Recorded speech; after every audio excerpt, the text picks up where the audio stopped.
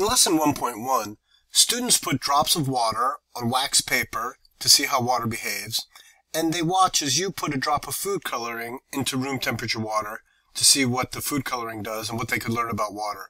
The whole idea is for kids to make observations, to begin to understand that matter is made up of extremely tiny particles, that the particles are attracted to one another, and that they're in motion, and that they can actually develop models to explain matter all the way down at the molecule level.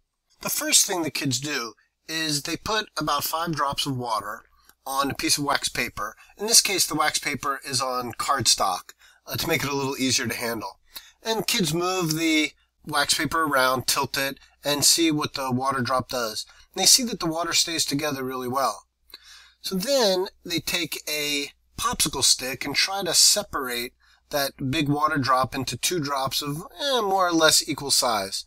And it takes a few tries. Most kids are able to do it, but they realize that it's difficult to do. The water doesn't come apart easily. And the question is, why is that? What's going on down at the particle level that might cause that to happen? Then they bring the drops together, and with very little effort, they come together easily. Again, the question is, why? The next thing, if you take just 1 drop of food coloring and add it to room temperature water, using a fairly large cup or maybe a plastic tennis ball can, kids see that the food coloring doesn't just sink straight to the bottom, it doesn't stay at the top, it doesn't stay together, it begins to spread throughout. And the question is, why? You could ask students, what might the water molecules be doing to cause the food coloring to spread around like that? It's not an easy question, but you want to lead kids to try to come up with an idea. Well, we have a molecular model animation to help them, and if you call these water molecules, for the purpose of Chapter 1, we just use little spheres as the water molecules. Later we get into the more traditional look of water molecules in Chapter 2.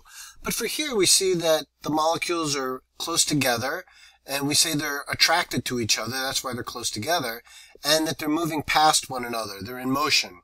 Those are 2 big ideas in Chapter 1, Lesson 1, is that the particles of a liquid are attracted to each other, and that they're in constant motion. And this helps to explain some of what students saw. Since the particles are attracted to each other, they stayed together well when they were on the wax paper. They were hard to pull apart. Since they're in motion, you can imagine that if you put a drop of food coloring in here, that these water molecules would knock the food coloring particles all around, and they would eventually spread out. So it's a way of getting kids to understand their macroscopic observations using this particle level model.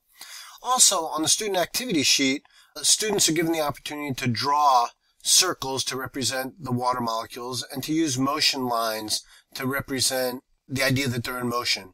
If you want to take a closer look at maybe the kind of drawings that kids might come up with, there's teacher background information at this link right here that you can look at, and it'll show you the kind of drawings that students might produce on the student activity sheet. Now, if you're in an NGSS state, there's a performance expectation, MSPS 1.4, which says develop a model that predicts and describes changes in particle motion, temperature, and state of a pure substance when thermal energy is added or removed. Now, Lesson 1.1 doesn't achieve that whole performance expectation, but it lays a foundation for future lessons and future chapters to sort of flush out that performance expectation. In fact, if you look at the different dimensions in the foundation boxes that make up the performance expectation, we have science and engineering practices, disciplinary core ideas, and cross-cutting concepts. And you can see that the lesson 1.1 fits pretty well here. The students develop a model to predict or describe phenomena. They definitely do that. This idea that gases or liquids are made of molecules that move relative to each other and that they're in contact with each other. In this case, we're just dealing with liquids, but it begins to get kids thinking about the particle level of matter. And for cause and effect, the idea that if the effect is that the water drops stayed together, the cause was that water molecules are attracted to each other. If the effect was that the food coloring moved throughout the water, the cause was that water molecules are in motion. So you can get to a lot of these ideas beginning with Chapter 1, Lesson 1. So good luck if you try the lesson, and we'll see you next time.